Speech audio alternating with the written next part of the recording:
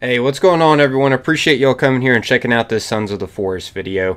In this one, I'm going to be showing y'all 20 features that you might have not known about in the game. Hopefully y'all find this enjoyable, and if you do, consider taking a little bit of your time and leaving a like on it. The support is greatly appreciated. As always, that's totally up to you. Just leave a reminder here in the beginning. But yeah, let's go ahead and get into all of these. The first one I'm going to be going over is how you can burn demons with the cross.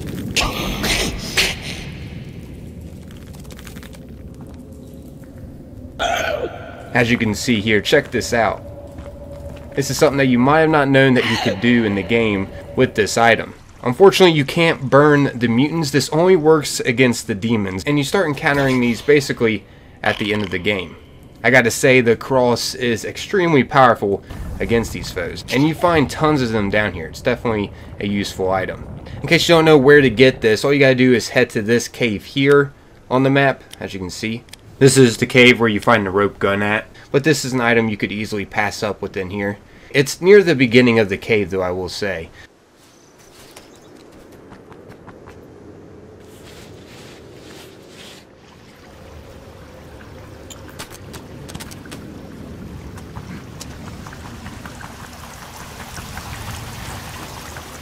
You can see the shadow of it at this part of the cave, and yeah, if you head over here, this is where you can pick it up at. Now, like I mentioned before though, this isn't effective on the mutants. Sometimes they may act a little scared of it when you use it, but it does nothing to them.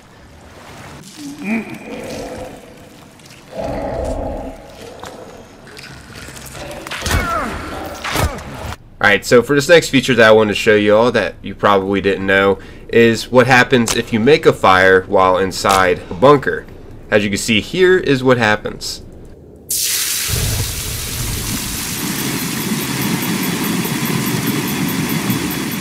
Yeah, the alarm system goes off as well as the sprinkler system. This is awesome. Unfortunately, the fire doesn't get put out though from the sprinkler system, but nonetheless, a neat little thing the developers added in. This happens pretty much inside every bunker around in the game. There are sprinkler systems that were installed in them in case of a fire emergency. Alright, so this next feature that I wanted to show y'all is how to make a stick defense. This is really easy and very beneficial against intruders. All you gotta do is, well, first off, gather some sticks, and then once you got some sticks, you go over to where you want to set these up at and look down at the ground. And while you're looking at the ground, you want to make sure it's not the symbol that indicates to break the sticks to make a fire. You want to make sure it's a circle here. This will indicate that you're going to stab the stick in the ground. So yeah, go ahead and do that as many times as you want. And once you got what you want set up, the next part you got to do to make them deadly is just go up to them with an axe. As you can see, an arrow will be pointing off the top of the stick. This will indicate which direction the stick will be pointing at. So before using your axe on it, make sure you get it in the right direction you want it. And yeah, once you got it in the right direction you want it, go ahead and use your axe on it. And as you can see, they will become a spear pointed outward. Yeah, and they can be deadly for intruders. I'll go ahead and use myself as an example running into them. And they hurt. This will definitely help against intruders at your base. You could surround these around your base. I just set them up like this just to show you how it works for an example. Also keep in mind, once they are used, like someone hits them and hurts themselves, you will have to place more. Anyways, this next thing that I want to show you all is how you can make Virginia your companion. It can be kind of tricky to make her your companion, but in case you didn't know, all you got to do when you do find her, which by the way, she's pretty random to discover. A lot of people have discovered her just by her approaching the person while they're just sitting there building their base or something.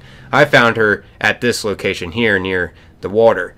But yeah, like I mentioned, she's pretty random to find, but once you do discover her, she will act sketched out, as some of you may know. And how you can get her to warm up to you is just by keeping your distance and standing still. And also, make sure not to have any weapons out or anything. Just don't seem hostile with her at all. And don't chase her too when she runs off. I mean, you can kind of follow her at a distance, but don't like chase her down and try to get all up in her personal space. Kind of keep your distance from her, and eventually she will warm up. How you know she's starting to warm up to you is she'll start bringing you things such as like herbs, berries, and fish and whatnot. And that's how you know she's about to become your companion, which is pretty awesome. And once she does become your companion, she doesn't stop bringing you things. She'll continue to bring you herbs, berries, fish, and even supplies like wood. It's pretty convenient. She's definitely beneficial to have as a teammate. Now, another feature that I wanted to get into is how you can give Virginia weapons and a tracking device so you can, track her on the map, just like how you can with Kelvin.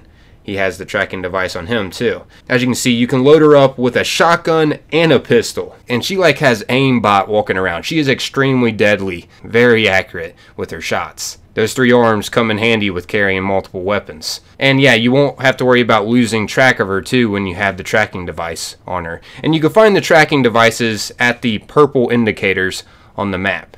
They're pretty easy to locate. Anyways, for this next feature I'll be showing y'all is how you can command Kelvin to pick up the radio and follow you around with it. This is a way where you can literally have music playing wherever you want to go throughout the island. This is also a way where you can easily take the radio back to your base. Check this out.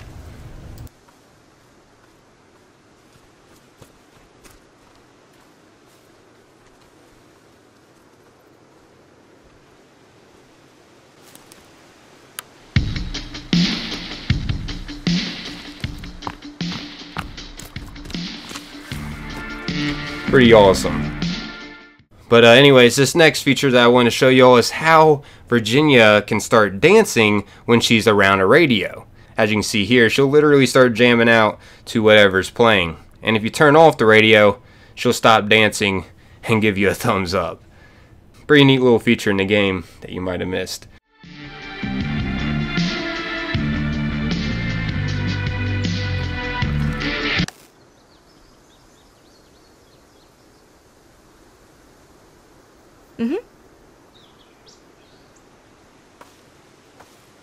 Anyways, another beneficial feature to know about with Virginia is how she'll lead you to specific things that are nearby. She'll end up giving this motion here, as in follow me, and when you do follow her, as you can see for an example for this video, she led me to this campsite here, and there's a bunch of goodies around that I can loot at this place. And not to mention, you can get the modern axe also from here.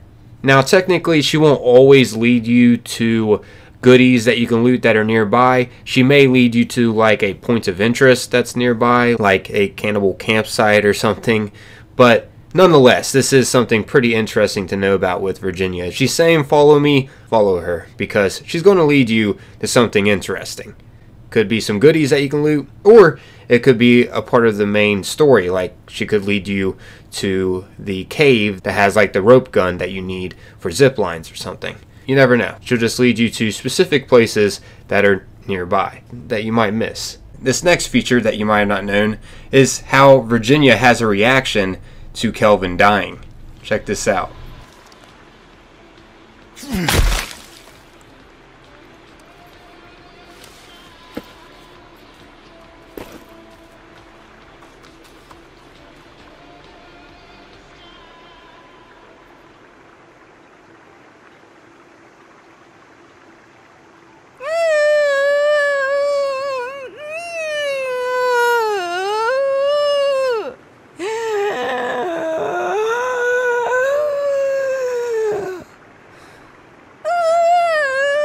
Yeah, the developers added a reaction with Virginia if Kelvin dies on your team while she's your companion.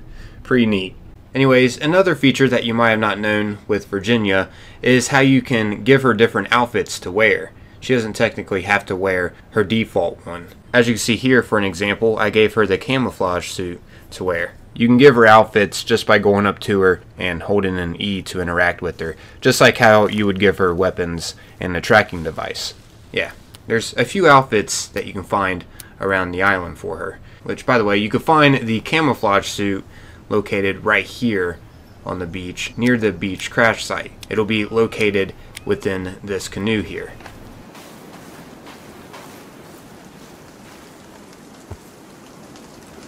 Anyways, this next feature that you might have not known is how Kelvin has special outfits that you can give him. Like for an example here, I gave him the leather jacket outfit to wear. this is what it looks like on them. Which, by the way, you can find this outfit in the cave where you find the rebreather and stun gun at. This is the cave right by where the helicopter sometimes crashes at on the beach. Yeah, inside this cave you can find the leather jacket right by where you find the stun gun within here. I'll go ahead and show you all where exactly this is located at, just for those of you that are curious. Just go ahead and take the route that I take within here.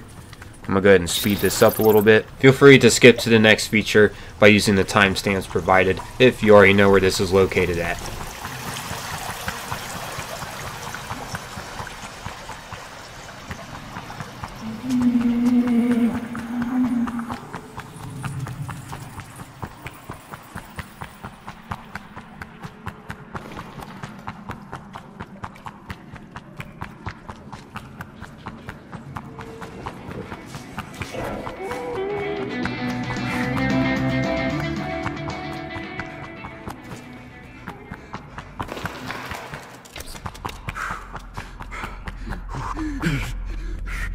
Yeah, it'll be located right up here, once again right by where you can find the stun gun.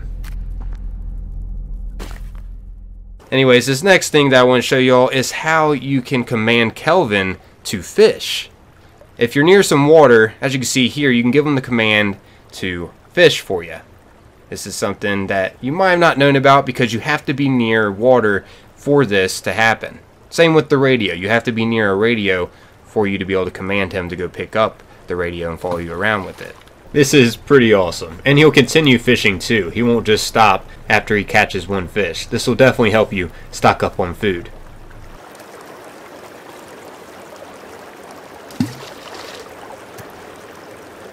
Anyways, this next thing that I want to show y'all is how you can zoom in and out on your map. This is extremely beneficial, and I've seen quite a few people questioning how do I zoom in and out on the map on my previous tutorials I've made over Sons of the Forest. And yeah, how you do this is just by clicking in the mouse wheel. As you can see, you can zoom all the way out or zoom all the way in. Definitely handy to know this. Anyways, this next feature is also beneficial to know, and that is how to dismantle your tent easily. All you gotta do is just go up to it and hold C. As you can see, it'll just dismantle it, so you'll be able to move it to another location easily. You can also just break it by attacking it too, and picking up the tarp. But this is a feature that you might have not known that you could do to dismantle your tent. Anyways, this next feature is how you can easily get out items from your backpack without actually going into your inventory. If you hold in I, as you can see here, you'll pull your backpack out where you can actually just see the backpack as well as your surroundings still, and you can just select whatever you're wanting to get out from here. This is another pretty handy feature to know about. Easy way to get items out of your inventory that you're wanting. Anyways, this next thing that I want to show you all is how you can make a torch. This is a beneficial light source to have when going through caves. It's a little better than a lighter in my opinion, and all you gotta have is a stick and cloth. Once you have those, as you can see, you can combine them, and yeah, once you combine them, you're able to light the cloth on the stick to make a torch. Pretty handy. It also can be used as a decent weapon too. It can catch enemies on fire. Alright, so this next feature I wanted to get into is the 3D printer that's in the game. This is something that you can find in a few places around. One location specifically where you can find it at is where you retrieve the maintenance key card, as you can see right here on the map. Once over here, you'll have to use the shovel to dig so you can go down into the bunker where the maintenance key card is located at. And yeah, right around where the key card is down here on the desk, you can also find the 3D printer. And with this, you can actually 3D print quite a few things. You can 3D print some arrows. You can 3D print a flask that you can store water in to drink from. You can also 3D print a mask, grappling hooks, tech mesh, and a sled.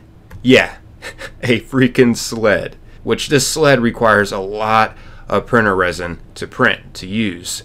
Which, by the way, how you are able to 3D print is by using printer resin, which you could find the resin randomly around, like inside loot containers or just randomly placed around where you can pick it up. Like, for example, you could find some resin right here within this bunker on this shelf. But yeah, anyways, the next feature that I wanted to get into is how you are able to sled in the game. This is a way to travel around faster and just to have a bit of fun too. Like, you could set yourself up where you go down a hill and ramp. Or you just want to sled down the mountain or something. As you can see, for example, check this out.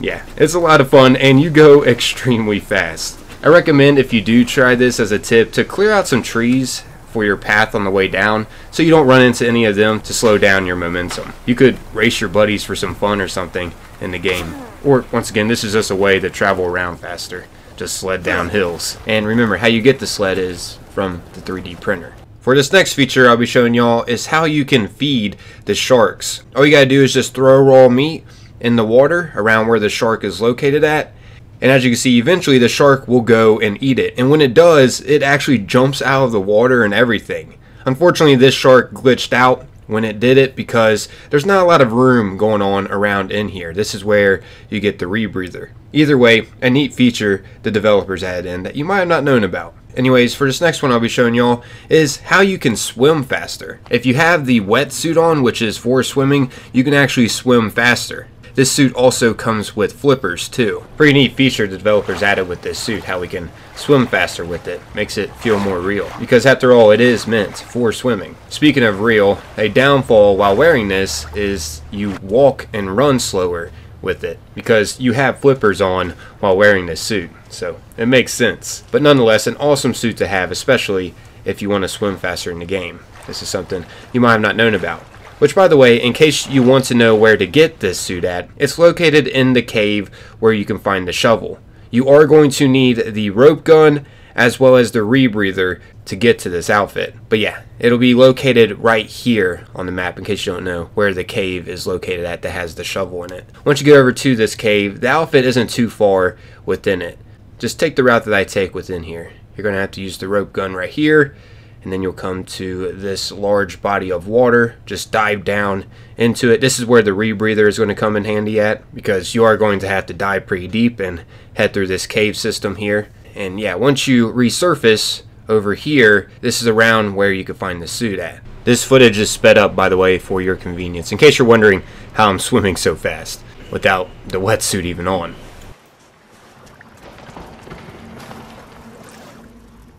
As you can see, it'll be located right here. This is something you could easily pass in the game. Definitely a beneficial outfit to have. But yeah, there you guys have it, everyone. 20 features that you might have not known about in Sons of the Forest. This took a while to compile together. Hopefully you all found this video enjoyable and you learned something new from this video. If you know of any features that I didn't cover in this video, feel free to share them in the comments. I may get around to making another video like this, sharing even more features. But yeah, I guess that's our wrapping up this video. As a reminder here in the end, if you did find this enjoyable, consider taking a little bit of your time and leaving a like on it. The support is greatly appreciated. As always, that's totally up to you. Just leave a reminder here in the end. I'm out of here though. Thanks for taking the time, watching and listening. Until next time, peace.